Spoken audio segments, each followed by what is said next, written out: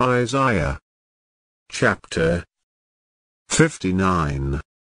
In this chapter we have sin appearing exceedingly sinful, and grace appearing exceedingly gracious, and, as what is here said of the sinner's sin, verse 7, 8, is applied to the general corruption of mankind, Romans 3, 15, so what is here said of a Redeemer, verse 20, is applied to Christ, Romans 11, 26. 1. It is here charged upon this people that they had themselves stopped the current of God's favors to them, and the particular sins are specified which kept good things from them, verse 1, 8. 2. It is here charged upon them that they had themselves procured the judgments of God upon them, and they are told both what the judgments were which they had brought upon their own heads, verse 9-11, and what the sins were which provoked God to send those judgments, verse 12-15. 3. It is here promised that, notwithstanding this, God would work deliverance for them, purely for his own name's sake, verse 16-19, and would reserve mercy in store for them and entail it upon them, verse 20, 21. The prevalence and effects of sin. BC 706, 1. Behold, the Lord's hand is not shortened, that it cannot save, neither his ear heavy, that it cannot hear, 2. But your iniquities have separated between you and your God, and your sins have hid his face from you, that he will not hear. 3. For your hands are defiled with blood, and your fingers with iniquity, your lips have spoken lies, your tongue hath muttered perverseness. 4. None calleth for justice, nor any pleadeth for truth, they trust in vanity, and speak lies, they conceive mischief, and bring forth iniquity.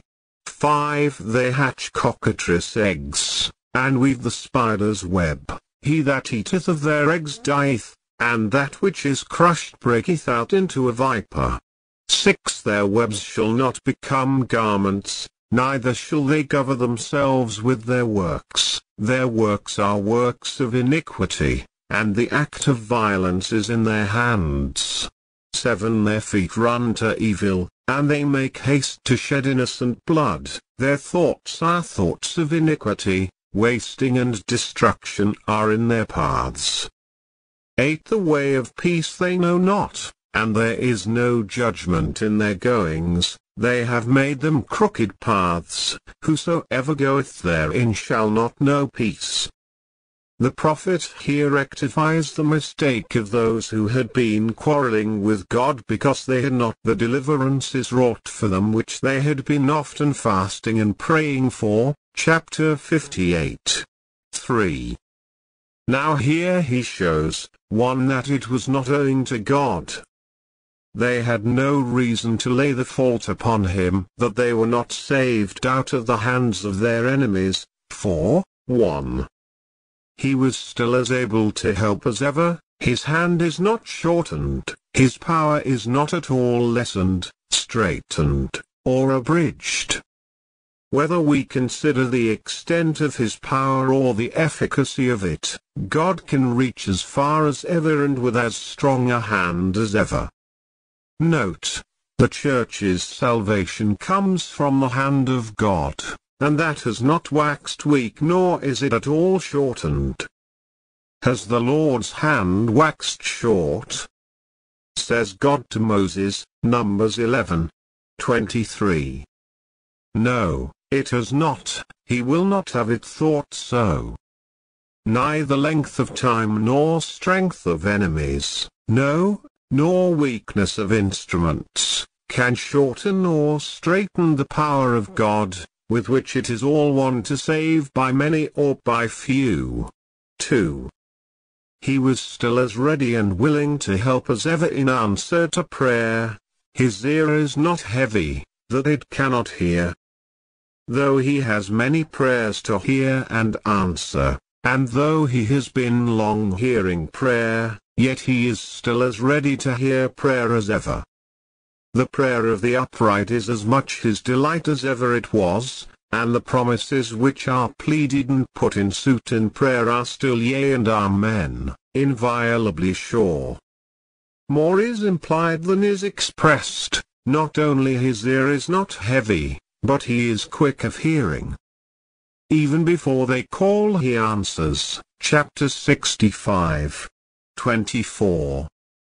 If your prayers be not answered, and the salvation we wait for be not wrought for us, it is not because God is weary of hearing prayer, but because we are weary of praying, not because his ear is heavy when we speak to him, but because our ears are heavy when he speaks to us. 2. That it was owing to themselves, they stood in their own light and put a bar in their own door. God was coming towards them in ways of mercy and they hindered him. Your iniquities have kept good things from you. Jeremiah 5:25. 1. See what mischief sin does. 1. It hinders God's mercies from coming down upon us. It is a partition wall that separates between us and God. Notwithstanding the infinite distance that is between God and man by nature, there was a correspondence settled between them, till sin set them at variance, justly provoked God against man and unjustly alienated man from God. Thus it separates between them and God. He is your God, yours in profession, and therefore there is so much the more malignity and mischievousness in sin, which separates between you and him. Sin hides his face from us, which denotes great displeasure. Deuteronomy 31:17, it provokes him in anger to withdraw his gracious presence, to suspend the tokens of his favor and the instances of his help. He hides his face, as refusing to be seen or spoken with. See here sin in its colors, sin exceedingly sinful, withdrawing the creature from his allegiance to his Creator, and see sin in its consequences, sin exceedingly hurtful, separating us from God, and so separating us not only from all good, but to all evil. Deuteronomy 29:21, which is the very quintessence of the curse. 2. It hinders our prayers from coming up unto God. It provokes him to hide his face, that he will not hear, as he has said, chapter 1:15. If we regard iniquity in our heart, if we indulge it and allow ourselves in it, God will not hear our prayers. Psalm 66:18. We cannot expect that he should countenance us while we go on to affront him. 2. Now, to justify God in hiding his face from them, and proceeding in his controversy with them, the prophet shows very largely, in the following verses, how many and great their iniquities were, according to the charge given him. Chapter 58. 1. To show God's people their transgressions, and it is a black bill of indictment that is here drawn up against them, consisting of many particulars, any one of which was enough to separate between them and a just and a holy God. Let us endeavor to reduce these articles of impeachment to proper heads. 1. We must begin with their thoughts, for there all sin begins, and thence it takes its rise. Their thoughts are thoughts of iniquity. 5:7. Their imaginations are so, only evil continually. Their projects and designs are so, they are continually contriving some mischief or other, and how to compass the gratification of some base lust. Verse 4, they conceive mischief in their fancy, purpose, counsel, and resolution, Thus the embryo receives its shape and life, and then they bring forth iniquity, put it in execution when it is ripened for it. Though it is in pain perhaps that the iniquity is brought forth, through the oppositions of providences and the checks of their own consciences, yet, when they have compassed their wicked purpose, they look upon it with as much pride and pleasure as if it were a man-child born into the world. Thus, when lust has conceived, it bringeth forth sin. Jam. 1:15. This is called verse 5, hatching the cockatrice egg and weaving the spider's web. See how the thoughts and contrivances of wicked men are employed, and about what they set their wits on work. 1. At the best it is about that which is foolish and frivolous.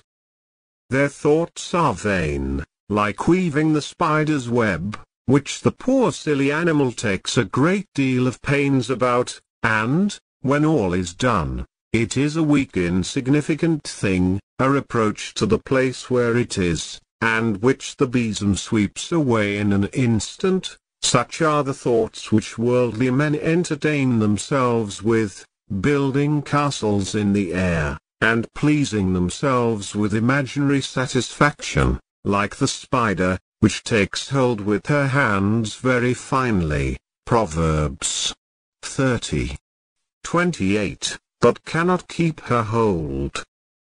2. Too often it is about that which is malicious and spiteful. They hatched the eggs of the cockatrice or adder, which are poisonous and produce venomous creatures. Such are the thoughts of the wicked who delight in doing mischief. He that eats of their eggs, that is, he is in danger of having some mischief or other done him, and that which is crushed in order to be eaten of, on which begins to be hatched and you promise yourself some useful fowl from it, breaks out into a viper, which you meddle with at your peril. Happy are those that have least to do with such men. Even the spider's web which they wove was woven with a spiteful design to catch flies in and make a prey of them, for, rather than not be doing mischief, they will play at small game. 2. Out of this abundance of wickedness in the heart their mouth speaks, and yet it does not always speak out the wickedness that is within, but, for the more effectually compassing the mischievous design, it is dissembled and covered with much fair speech. Verse 3, your lips have spoken lies, and again verse 4, they speak lies, pretending kindness where they intend the greatest mischief, or by slanders and false accusations they blasted the credit and reputation of those they had a spite to, and so did them a real mischief unseen, and perhaps by suborning witnesses against them took from them their estates and lives, for a false tongue is sharp arrows, and coals of juniper, and everything that is mischievous. Your tongue has muttered perverseness. When they could not, for shame, speak their malice against their neighbors aloud, or durst not, for fear of being disproved and put to confusion, they muttered it secretly. Backbiters are called whisperers. 3. Their actions were all of a piece with their thoughts and words. They were guilty of shedding innocent blood, a crime of the most heinous nature. Your hands are defiled with blood. Verse 3, for blood is defiling, it leaves an indelible stain of guilt upon the conscience, which nothing but the blood of Christ can cleanse it from. Now was this a case of surprise, or one that occurred when there was something of a force put upon them? But verse 7, their feet ran to this evil, naturally and eagerly, and, hurried on by the impetus of their malice and revenge, they made haste to shed innocent blood, as if they were afraid of losing an opportunity to do a barbarous thing. Proverbs 1:16, Jeremiah 22. 17. Wasting and destruction are in their paths. Wherever they go they carry mischief along with them, and the tendency of their way is to lay waste and destroy, nor do they care what havoc they make. Nor do they only thirst after blood, but with other iniquities are their fingers defiled. Verse 3, they wrong people in their estates and make everything their own that they can lay their hands on. They trust in vanity. Verse 4, they depend upon their arts of cozenage to enrich themselves with, which will prove vanity to them, and their deceiving others will but deceive themselves. Their works, which they take so much pains about and have their hearts so much upon, are all works of iniquity. Their whole business is one continued course of oppressions and vexations, and the act of violence is in their hands, according to the arts of violence that are in their heads and the thoughts of violence in their hearts. 4. No methods are taken to redress these grievances, and reform these abuses. Verse 4, none calls for justice, none complains of the violation of the sacred laws of justice, nor seeks to right those that suffer wrong or to get the laws put in execution against vice and profaneness, and those lewd practices which are the shame, and threaten to be the bane, of the nation. Note, when justice is not done there is blame to be laid not only upon the magistrates that should administer justice, but upon the people that should call for it. Private persons ought to contribute to the public good by discovering secret wickedness, and giving those an opportunity to punish it that have the power of doing so in their hands. But it is ill with a state when princes rule ill and the people love to have it so. Truth is opposed, and there is not any that pleads for it, not any that has the conscience and courage to appear in defense of an honest cause, and confront a prosperous fraud and wrong. The way of peace is as little regarded as the way of truth. They know it not, that is, they never study the things that make for peace. No care is taken to prevent or punish the breaches of the peace and to accommodate matters in difference among neighbors. They are utter strangers to everything that looks quiet and peaceable, and affect that which is blustering and turbulent. There is no judgment in their goings, they have not any sense of justice in their dealings. It is a thing they make no account of at all, but can easily break through all its fences if they stand in the way of their malicious covetous designs. 5. In all this they act foolishly, very foolishly, and as much against their interest as against reason and equity. Those that practice iniquity trust in vanity, which will certainly deceive them. 5. 4. Their webs, which they weave with so much art and industry, shall not become garments, neither shall they cover themselves, either for shelter or for ornament, with their works. 5. 6.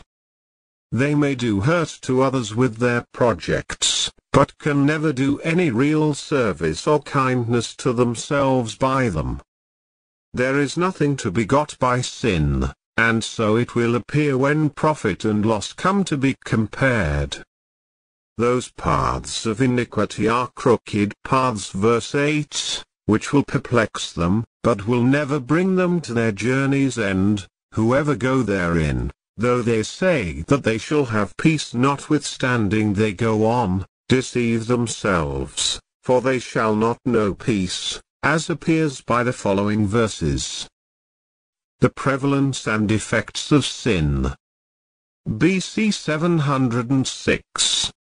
9 Therefore is judgment far from us, neither doth justice overtake us. We wait for light, but behold obscurity, for brightness, but we walk in darkness. 10 We grope for the wall like the blind, and we grope as if we had no eyes. We stumble at noonday as in the night, we are in desolate places as dead men. 11 We roar all like bears, and mourn sore like doves, we look for judgment, but there is none, for salvation, but it is far off from us. 12 For our transgressions are multiplied before thee, and our sins testify against us, for our transgressions are with us, and as for our iniquities, we know them. 13 And transgressing and lying against the Lord, and departing away from our God, speaking oppression and revolt, conceiving and uttering from their heart words of falsehood. 14 And judgment is turned away backward, and justice standeth afar off, for truth is fallen in the street, and equity cannot enter. 15 Yea, truth faileth, and he that departeth from evil maketh himself a prey. And the Lord saw it, and it displeased him that there was no judgment. The scope of this paragraph is the same with that of the last, to show that sin is the great mischief maker, as it is that which keeps good things from us, so it is that which brings evil things upon us. But as there it is spoken by the prophet, in God's name, to the people, for their conviction and humiliation, and that God might be justified when he speaks and clear when he judges, so here it seems to be spoken by the people to God, as an acknowledgment of that which was told them and an expression of their humble submission and subscription to the justice and equity of God's proceedings against them. Their uncircumcised hearts here seem to be humbled in some measure, and they are brought to confess. The confession is at least extorted from them, that God had justly walked contrary to them, because they had walked contrary to him. 1 They acknowledged that God had contended with them and had walked contrary to them. Their case was very deplorable. 5. 9-11. 1.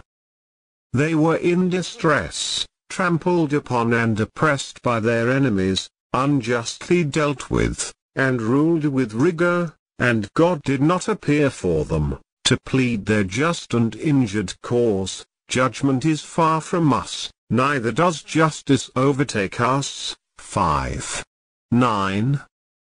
Though, as to our persecutors, we are sure that we have right on our side, and they are the wrongdoers, yet we are not relieved, we are not righted.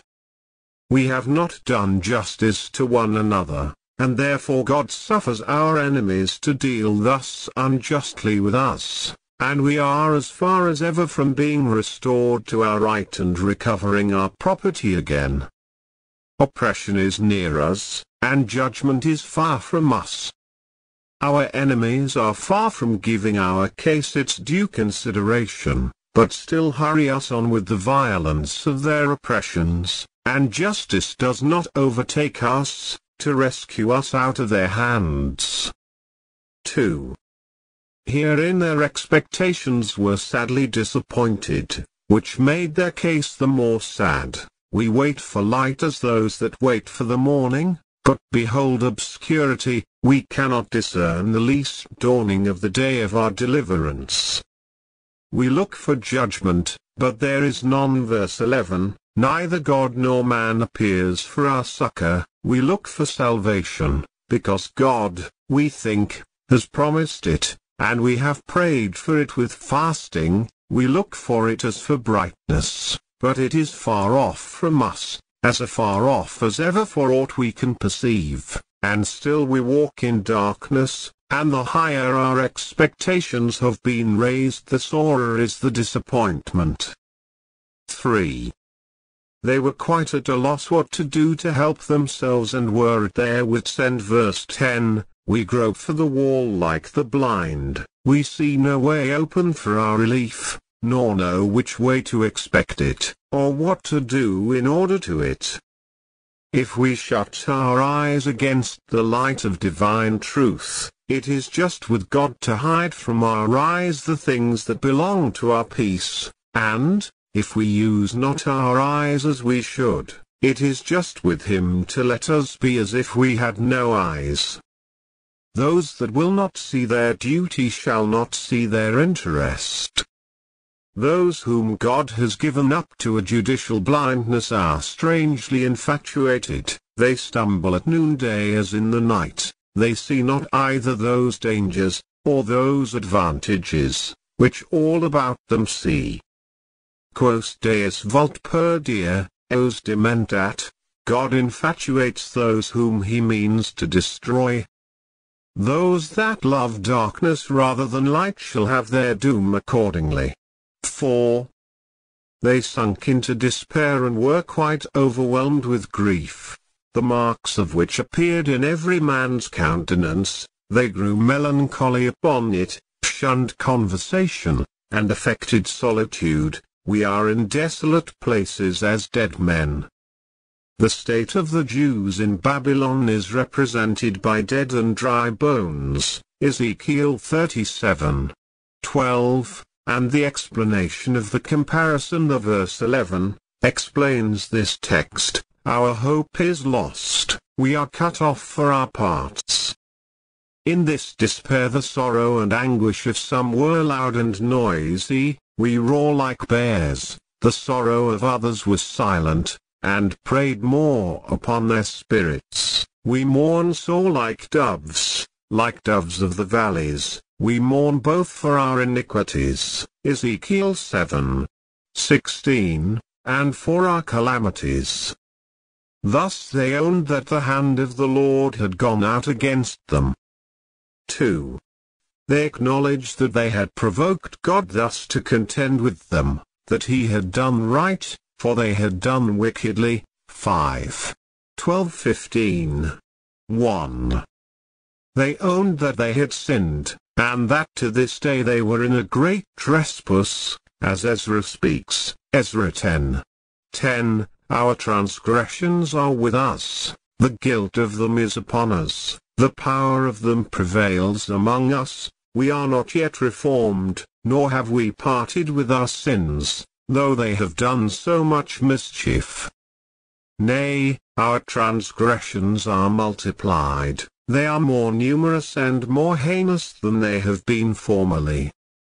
Look which way we will, we cannot look off them. All places, all orders and degrees of men, are infected. The sense of our transgression is with us, as David said, my sin is ever before me, it is too plain to be denied or concealed, too bad to be excused or palliated. God is a witness to them, they are multiplied before thee, in thy sight, under thy eye. We are witnesses against ourselves, as for our iniquities, we know them, though we may have foolishly endeavored to cover them. Nay, they themselves are witnesses, our sins stare us in the face and testify against us, so many have they been and so deeply aggravated. 2. They owned the great evil and malignity of sin. Of their sin, it is transgressing and lying against the Lord. 5:13. The sins of those that profess themselves God's people, and bear his name, are upon this account worse than the sins of others, that in transgressing they lie against the Lord, they falsely accuse him, they misrepresent and belie him, as if he had dealt hardly and unfairly with them. Or they perfidiously break covenant with him and falsify their most sacred and solemn engagements to him, which is lying against him, it is departing away from our God, to whom we are bound as our God and to whom we ought to cleave with purpose of heart, from him we have departed, as the rebellious subject from his allegiance to his rightful prince, and the adulterous wife from the guide of her youth and the covenant of her God. 3. They owned that there was a general decay of moral honesty, and it is not strange that those who were false to their God were unfaithful to one another. They spoke oppression, declared openly for that, though it was a revolt from their God and a revolt from the truth, by the sacred bonds of which we should always be tied and held fast. They conceived and uttered words of falsehood. Many ill thing is conceived in the mind, yet is prudently stifled there, and not suffered to go any further. But these sinners were so impudent, so daring, that whatever wickedness they conceived, they gave it an imprimatur, a sanction, and made no difficulty of publishing it. To think an ill thing is bad, but to say it is much worse. Many a word of falsehood is uttered in haste, for want of consideration, but these were conceived and uttered, were uttered, deliberately and of malice prepense. They were words of falsehood, and yet they are said to be uttered from the heart, because, though they differed from the real sentiments of the heart and therefore were words of falsehood, yet they agreed with the malice and wickedness of the heart, and were the natural language of that. It was a double heart. Psalm 12:2. Those who by the grace of God kept themselves free from these enormous crimes yet put themselves into the confession of sin, because members of that nation which was generally thus corrupted. 4. They owned that that was not done which might have been done to reform the land and to amend what was amiss. 5:14. Judgment, that should go forward, and bear down the opposition that is made to it, that should run in its course like a river, like a mighty stream, is turned away backward, a contrary course. The administration of justice has become but a cover to the greatest injustice. Judgment, that should check the proceedings of fraud and violence, is driven back, and so they go on triumphantly. Justice stands afar off, even from our courts of judicature, which are so crowded with the patrons of oppression that equity cannot enter, cannot have admission into the court, cannot be heard, or at least will not be heeded. Equity enters not into the unrighteous decrees which they decree. Chapter 10. 1. Truth is fallen in the street, and there she may lie to be trampled upon by every foot of pride, and she has never a friend that will lend a hand to help her up. Yea, truth fails in common conversation, and in dealings between man and man, so that one knows not whom to believe nor whom to trust. 5. They owned that there was a prevailing enmity in men's minds to those that were good. He that does evil goes unpunished, but he that departs from evil makes himself a prey to those beasts of prey that were before described. It is crime enough with them for a man not to do as they do, and they treat him as an enemy who will not partake with them in their wickedness. He that departs from evil is accounted mad, so the margin reads. Sober singularity is branded as folly, and he is thought next door to a madman who swims against the stream that runs so strongly. 6. They owned that all this could not but be very displeasing to the God of heaven. The evil was done in his sight. They knew very well, though they were not willing to acknowledge it, that the Lord saw it, though it was done secretly, and gilded over with specious pretenses, yet it could not be concealed from his all-seeing eye. All the wickedness that is in the world is naked and open before the eyes of God, and, as he is of quicker eyes than not to see iniquity, so he is of purer eyes than to behold it with the least approbation or allowance. He saw it, and it displeased him, though it was among his own professing people that he saw it. It was evil in his eyes. He saw the sinfulness of all this sin, and that which was most offensive to him was that there was no judgment, no reformation. Had he seen any signs of repentance, though the sin displeased him, he would soon have been reconciled to the sinners upon their returning from their evil way. Then the sin of a nation becomes national, and brings public judgments, when it is not restrained by public justice.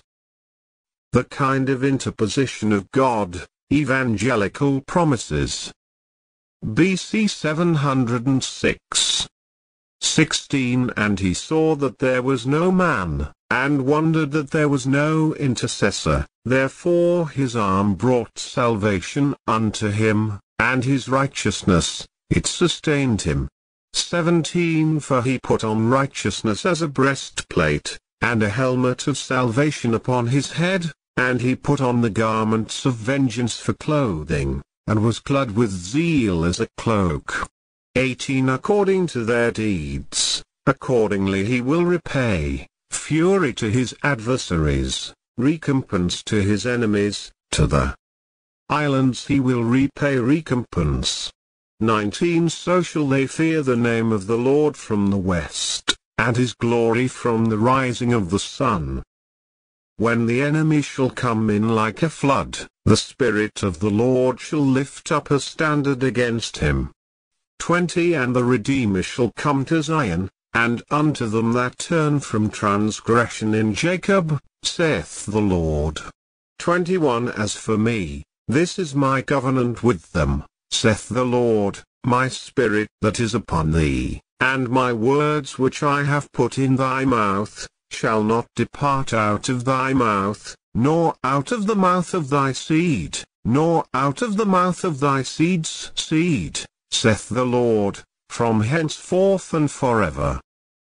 How sin abounded we have read, to our great amazement, in the former part of the chapter. How grace does much more abound we read in these verses. And, as sin took occasion from the commandment to become more exceedingly sinful, so grace took occasion from the transgression of the commandment to appear more exceedingly gracious. Observe, 1. Why God wrought salvation for this provoking people, notwithstanding their provocations.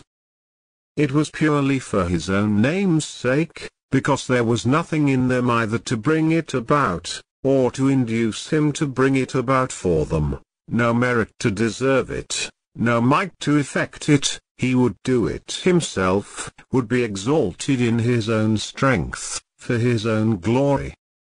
1. He took notice of their weakness and wickedness. He saw that there was no man that would do anything for the support of the bleeding cause of religion and virtue among them, not a man that would execute judgment, Jeremiah 5. 1, that would bestir himself in a work of reformation. Those that complained of the badness of the times had not zeal and courage enough to appear and act against it. There was a universal corruption of manners, and nothing done to stem the tide. Most were wicked, and those that were not so were yet weak, and durst not attempt anything in opposition to the wickedness of the wicked. There was no intercessor, either none to intercede with God, to stand in the gap by prayer to turn away his wrath. It would have pleased him to be thus met, and he wondered that he was not, or, rather, none to interpose for the support of justice and truth, which were trampled upon and run down. Verse 14, no advocate to speak a good word for those who were made a prey of because they kept their integrity. 5. 15. They complained that God did not appear for them. Chapter 58. 3. But God with much more reason complains that they did nothing for themselves, intimating how ready he would have been to do them good if he had found among them the least motion towards a reformation. 2. He engaged his own strength and righteousness for them. They shall be saved, notwithstanding all this, and, 1. Because they have no strength of their own, nor any active men that will set to it in good earnest to redress the grievances either of their iniquities or of their calamities. Therefore his own arm shall bring salvation to him, to his people, or to him whom he would raise up to be the deliverer, Christ, the power of God and arm of the Lord, that man of his right hand whom he made strong for himself. The work of reformation, that is the first and principal article of the salvation, shall be wrought by the immediate influences of the divine grace on men's consciences. Since magistrates and societies for reformation fail of doing their part, one will not do justice nor the other call for it.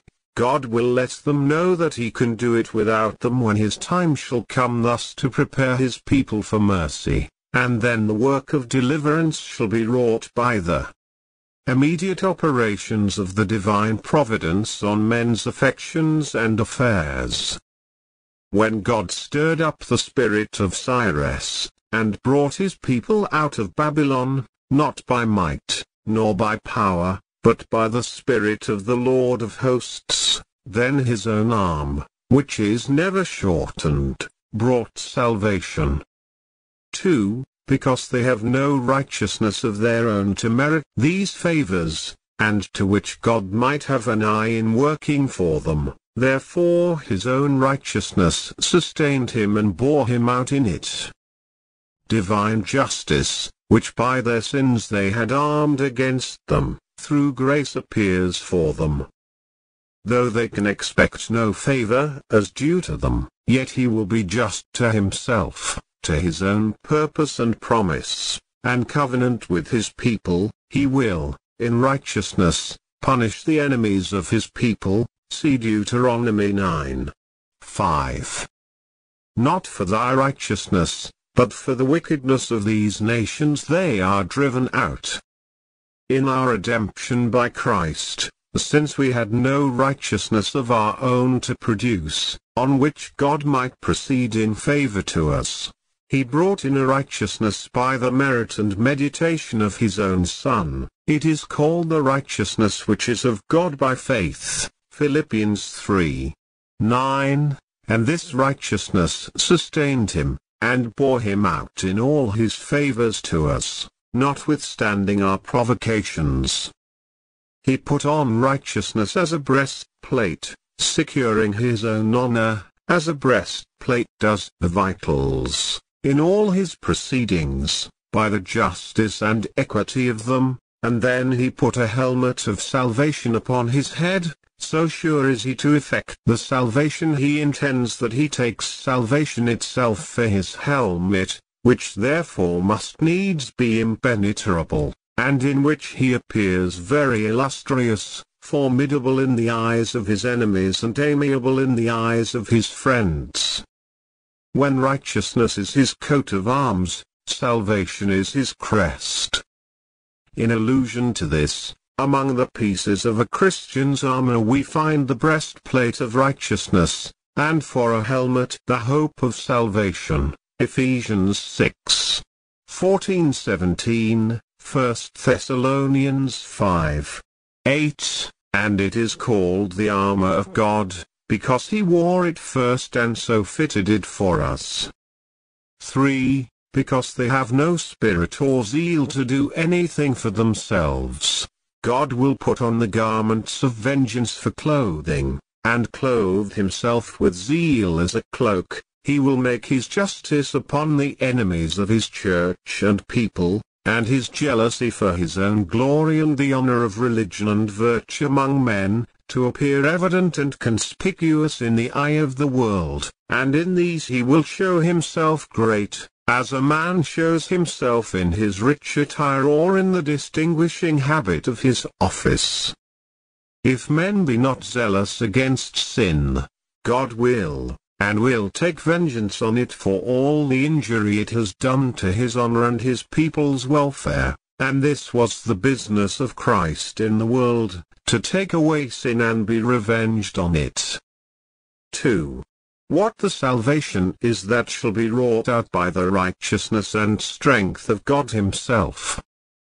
1. There shall be a present temporal salvation wrought out for the Jews in Babylon, or elsewhere in distress and captivity.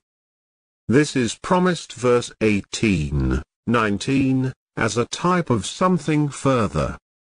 When God's time shall come, he will do his own work, though those fail that should forward it. It is here promised. 1.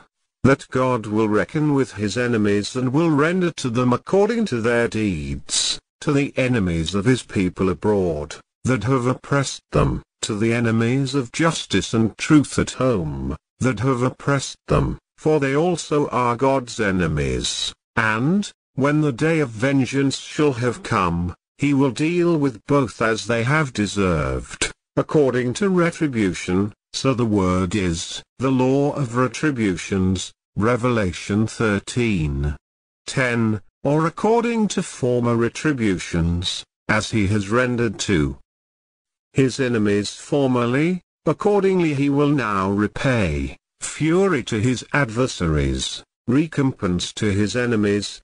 His fury shall not exceed the rules of justice, as men's fury commonly does. Even to the islands, that lie most remote, if they have appeared against him, he will repay recompense, for his hand shall find out all his enemies, Psalm 21:8, and his arrows reach them. Though God's people have behaved so ill that they do not deserve to be delivered, yet his enemies behave so much worse that they do deserve to be destroyed. 2. That, whatever attempts the enemies of God's people may afterwards make upon them to disturb their peace, they shall be baffled and brought to naught, when the enemy shall come in like a flood, like a high spring tide, or a land flood, which threaten to bear down all before them without control. Then the Spirit of the Lord by some secret undiscerned power shall lift up a standard against him, and so, as the margin reads it, put him to flight. He that has delivered will still deliver. When God's people are weak and helpless, and have no standard to lift up against the invading power, God will give a banner to those that fear him, Psalm 60:4, will by his Spirit lift up a standard, which will draw multitudes together to appear on the church's behalf. Some read it, he shall come, the name of the Lord, and his glory, before foreseen of the Messiah promised, like a straight river, the Spirit of the Lord lifting him up for an ensign. Christ by the preaching of his gospel shall cover the earth with the knowledge of God as with the waters of a flood, the Spirit of the Lord setting up Christ as a standard to the Gentiles. Chapter 11:10. 3. That all this should redound to the glory of God and the advancement of religion in the world. Verse 19, so shall they fear the name of the Lord and his glory in all nations that lie eastward or westward.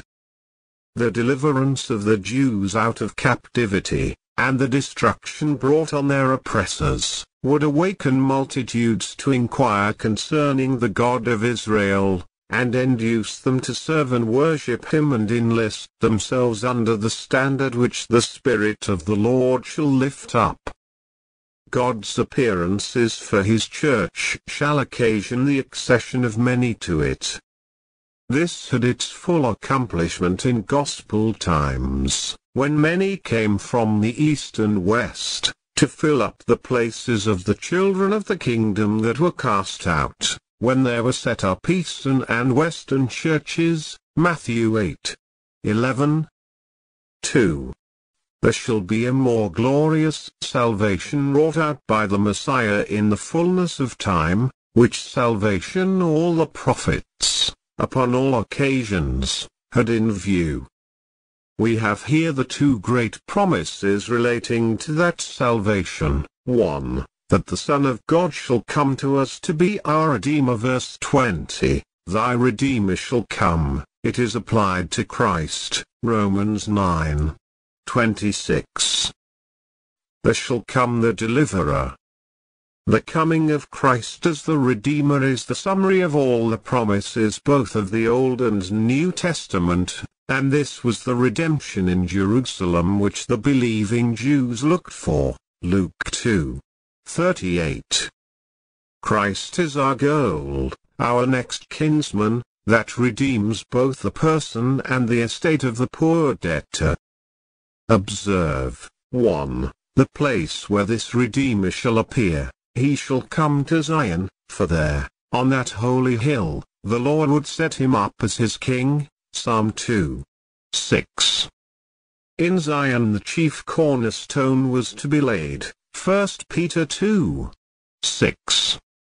He came to his temple there. Malachi 3:1. The salvation was to be placed. Chapter 46:13. For thence the law was to go forth. Chapter 2:3. Zion was a type of the gospel church, for which the Redeemer acts in all his appearances. The Redeemer shall come for the sake of Zion, so the Greek Septuagint reads it. 2. The persons that shall have the comfort of the Redeemer's coming, that shall then lift up their heads, knowing that their redemption draws nigh. He shall come to those that turn from the ungodliness in Jacob, to those that are in Jacob, to the praying seed of Jacob, in answer to their prayers, yet not to all that are in Jacob, that are within the pale of the visible church, but to those only that turn from transgression, that repent, and reform, and forsake those sins which Christ came to redeem them from. The sinners in Zion will fare never the better for the Redeemer's coming to Zion if they go on still in their trespasses. 2. That the Spirit of God shall come to us to be our sanctifier. 5:21. In the Redeemer there was a new covenant made with us, a covenant of promises, and this is the great and comprehensive promise of that covenant, that God will give and continue his word and Spirit to his church and people throughout all generations. God's giving the Spirit to those that ask him includes the giving of them all good things. Luke 11:13, Matthew 7:11. This covenant is here said to be made with them, that is, with those that turn from transgression, for those that cease to do evil shall be taught to do well. But the promise is made to a single person, my Spirit that is upon thee, being directed either, 1. To Christ as the head of the church, who received that he might give. The Spirit promised to the church was first upon him, and from his head that precious ointment descended to the skirts of his garments, and the word of the gospel was first put into his mouth, for it began to be spoken by the Lord.